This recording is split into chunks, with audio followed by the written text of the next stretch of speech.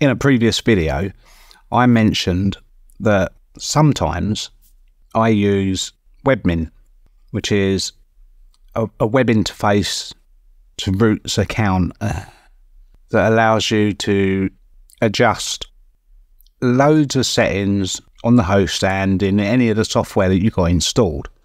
So that's installed, but I wanted to excuse me, I wanted to take a look at Virtualmin. I run my own server. It runs email, it runs web, it runs a few other things. And I wanted to see if this was a one-stop installer that would take care of all of it. So let's take a look at that.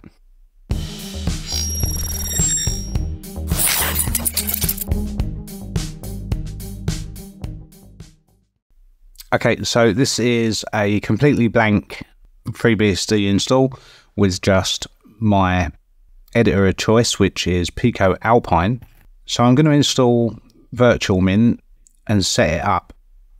I've never done this before. I don't know how it's going to go.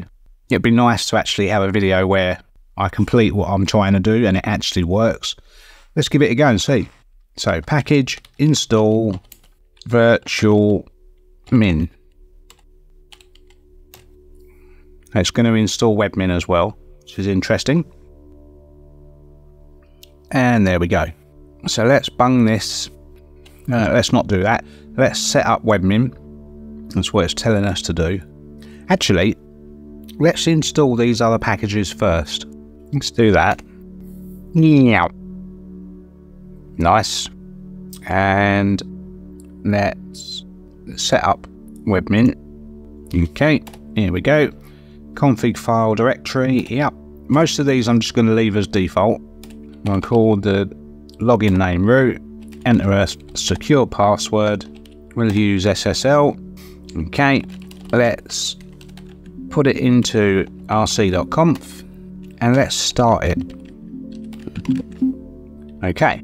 So let's go into... Okay, cool. So I should now be able to access that. I go into https 148.86.11 and it'll be 10,000. Connection is not private. It is, it's just that it hasn't got anything but a self-signed certificate. Now you can change that. I'm not going to in this video. Here we go. So this post-installation wizard allows you to configure Virtualmin optimally for your system.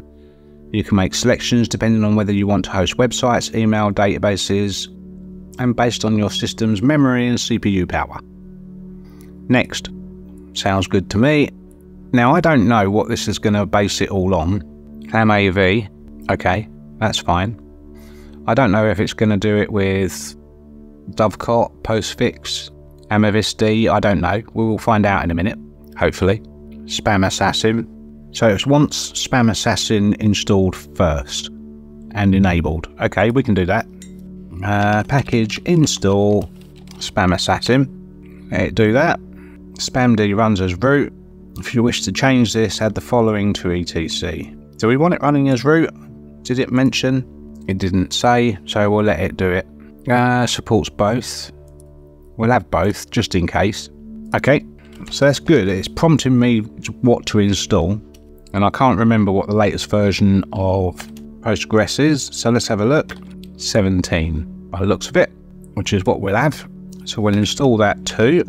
Interesting that it wants to install LLVM 19. Okay, so let's try that again. Damn, that's annoying. I'll try and put that in. You guys didn't see any of that. Okay, so basically what's happened is I've installed it, I've gone to the web address, self-signed, and it's just running me through. I'll try and put it in. Yeah, it is. See, this is what happens. Okay, I'm gonna open a duplicate session here.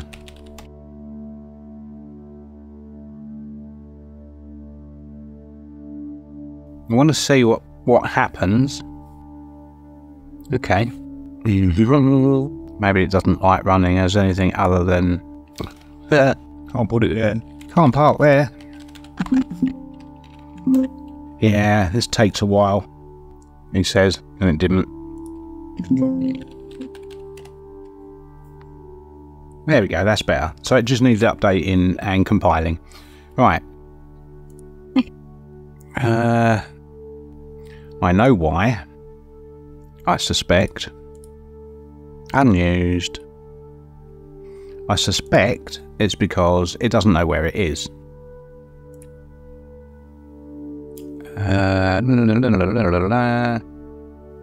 Yeah, see? So let's change that.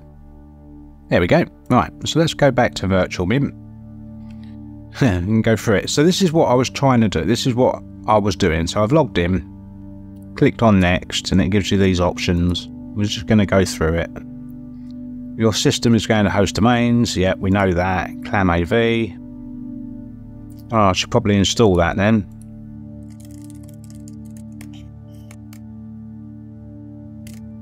Go, so we'll do clam AV, clam D, and fresh clam.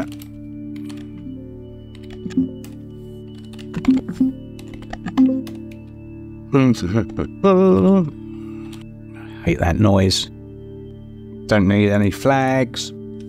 Okay, so where are we? Yeah, that's fine. Again, because Postgres does not install unused. That's true. Okay, we won't use Postgres, we'll just carry on without it. Or we'll let it initialize it. It's not going to, is it? Alright, fine, we'll do it without it. It's a bit annoying that it restarts this every time. Post-install configuration is now complete, however you can continue with the wizard. You're a wizard, Harry. To configure optional features. Let's do that. Yeah, I would go with hashed passwords, but for this I'm just going to do plain text. Yeah, that's fine. This is definitely keyed more for Linux than FreeBSD because it's all under etc, which for this I don't mind, but if it was my own proper server I would definitely use a local etc. While I'm thinking about it, I think I'm gonna package install postfix and nginx and Apache 2.4 just for now. Let's see what happens. Yeah, well, let's encrypt file. Yep. See what happens. Really? That's it, is it? Ooh, look at that. Okay. DNS, Apache, MySQL, mail for domain. Okay. So let's have a quick look in home vhost and see what's there. Nothing at the moment. Okay, this is good. Email settings. Let's see what it's done. Bind. Shall we install that? So I'll install bind 920.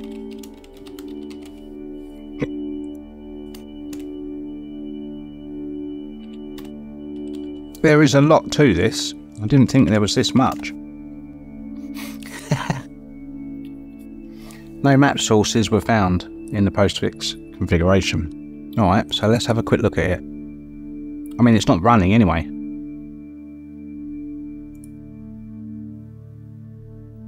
Virtual maps. Okay, so user local etc postfix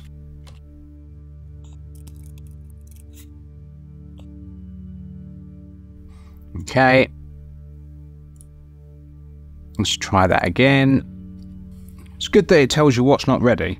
Okay, user local etc postfix. Oh, it's just called virtual. Okay, we'll use that then. See what it says now. I bet it says the same thing. I mean, there is a lot in this, and I think it's unreasonable to think that I can set this up in one video. I mean, let's use that same password. Okay, create server. Failed to create virtual server. No virtual domains file Virtual alias maps was found in my postfix configuration. Was it not? Okay, let's check that out.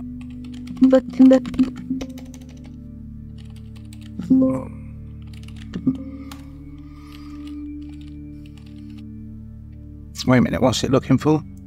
Virtual alias maps. Just want to get past this. I mean, it's there, so let's try again. No virtual domains file. Virtual alias maps was found in my postfix configuration. Yeah, it is. Well, that's a strange one. Is it not?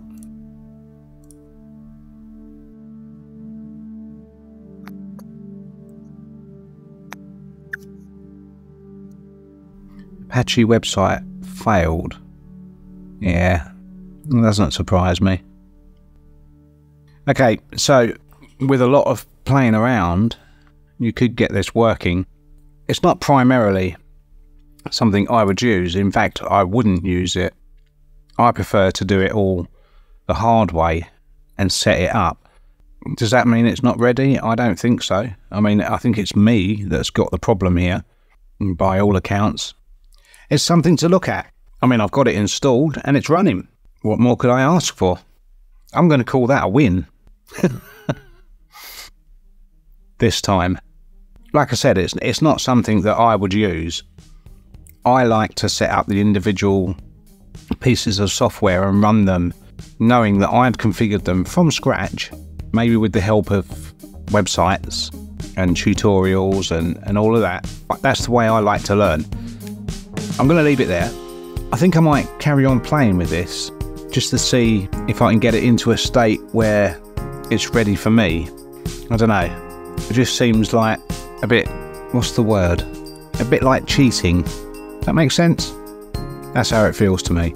Anyway, drop a comment, let me know. If you're using something else, please do let me know, so I'd quite happily try other things. So yeah, drop a comment, share, like, all of that stuff, and I'll see you in the next video.